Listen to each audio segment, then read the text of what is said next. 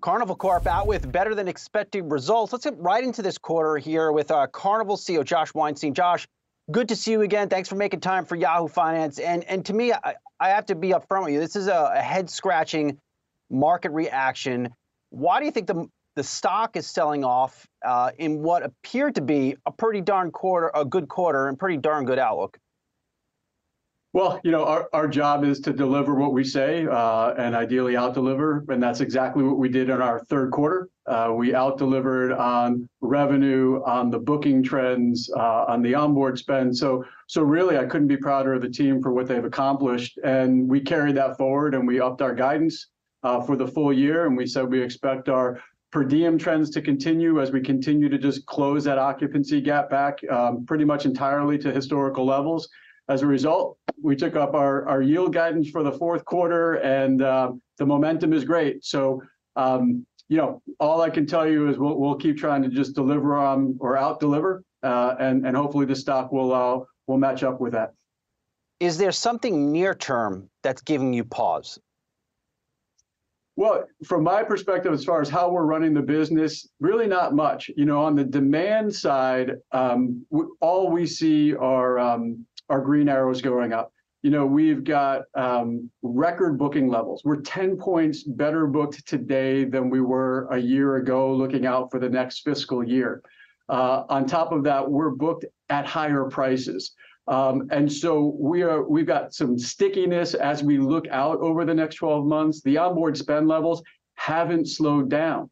So the absolute amount that our folks are paying when they're on board for experiences, be that F&B, shore excursions, casino, communications, you name it, that hasn't slowed down. And one of the most encouraging things is, a year ago, we were talking about a bit of a dichotomy between the pace of the recovery for North America versus Europe. Well, I'm really proud to say that our European brands, AIDA, Costa, they outperformed too. And they just came off of a third quarter where their yields were higher than 2019, and they're driving a lot of that booking outperformance as we look forward. So as far as I'm concerned, from that perspective, everything that we're trying to achieve, we are hitting the mark and then some.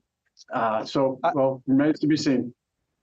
Josh, I thoroughly read your earnings release. I of course, listen to the earnings call. And your report, booking strong, occupancy strong, at higher prices. You're calling out good things for the next 12 months in terms of forward bookings. Square that up with what we're seeing from the U.S. consumer. We're seeing credit card delinquencies rise. We're seeing auto sales slow, but yet consumers are getting onto a cruise ship. How do you explain that? Well, I think you got to start on the premise that cruising is inherently an unprecedented value compared to land-based alternatives. We quantify it anywhere from 25 to 50%. So ideally, we want to outperform in any environment. And in an environment where maybe the macroeconomic trends are getting a little worse, candidly, we've heard about a recession for the last 18 months, and I'm sure it will come. But let's say it is coming. You've got an experience that cruising can provide, and the relative value, making your vacation dollar go further, plays very well into cruising. And so maybe there's just a combination of the fact that we offer a great product and people are really starting to see the value. We're really trying to push on that messaging so people who have never cruised before can really understand that and come sail with us. And I think that's working. As a matter of fact, if you look at our trajectory of our guests carried, our loyal guest base is pretty much been consistent in absolute numbers when you look back from the fourth quarter of last year all the way through the third quarter. A huge amount of growth, and it's all been really pushed forward by first-time cruisers and new to brand. So the message is getting out. Do you get worried that if we do get this government shutdown, your business in large part is all about confidence? I have confidence that I'm going to have a job a year from now. I'm going to put a deposit down on a cruise vacation. There is confidence in the financial markets. You're a company that is cutting debt, but still has a lot of debt on the books. What would a government shutdown mean to a business like yours? That's a great question, and I wish I had an answer for you. We've been through government shutdowns before, and we've been through recessions before. And the good thing is we are a resilient business because of that value play. because of the advanced nature of our bookings, where we have a pretty good amount of visibility as opposed to lots of other industries. And again, holidays, vacations, they're sacred to a lot of people. And so they will move heaven and earth to figure out how to make ends meet in order to protect the sanctity of the vacation. And we appreciate that tremendously. We understand how big of a responsibility that gives us to make sure we deliver. And the NPS scores are great. The satisfaction scores are great. So we think we're really clicking on all cylinders. I need to give you some props, Josh. I talked to you at Milken, and you really made it a key point to point out, Brian, we're cutting debt, and we're going to cut it aggressively. And you have.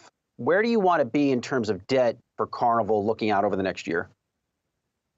Well, I'll tell you, we've come off of our peak of a bit over about 35.5 billion. We're already down over 10%, and I'm real proud of that trajectory. I'd say as we look over the next 3 years, we've set out targets that get us through 2026. And what we've said is very clearly, we expect to hit investment grade credit metrics by the time we're done with 2026.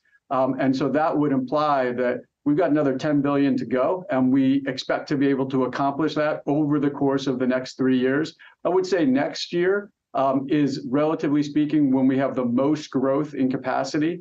We've got 3 ships coming next year. So that'll be a year that won't necessarily be as big of a driver of debt reduction. But after that, with 1 ship in 2025 and 0 ships coming in 2026, that gives us a tremendous amount of headroom to kick off billions of free cash flow to directly go to pay down debt, because getting our balance sheet back to a much better place is very much a primary focus. Good to see that narrative continuing. All right, so your bookings are good. You seem like you're ready to withstand if a government shutdown of any kind. Now, what about oil prices? We have seen oil prices tick up to about $100 a barrel. How much of a headwind is higher fuel to your business right now? Yeah, no doubt that hurts, and it covers up actually a lot of the good things that we talked about, I think, on our earnings call today. We outperformed in the third quarter, for example, and we actually raised our guidance, our EPS guidance for the full year. It's about $200 million worth of good things that we're doing on the revenue side, on the fuel consumption side, which I'll come back to. But unfortunately, the change in fuel prices and the dramatic nature of this spike has basically taken $125 million or so away from us. Now, the one thing that we are maniacal about is you can't really control the price of fuel, right? But what you can control is how much you use. And no matter what the environment is, no matter what type of fuel we put into our ships, if we use less, we save money. And so we actually are going to be outperforming what was a pretty audacious goal of a 15% fuel usage reduction versus 2019 and carbon intensity. We're going to hit 16% this year. So 16% reduction in unit consumption, that translates to a $375 million savings in 2023 as a result of that activity. So we're going to continue to focus on the one thing we can control, which is using less. Good to see that turnaround continuing at Carnival. Carnival CEO Josh Weinstein, good to see you again. We'll talk to you soon. Sounds good. Thanks very much.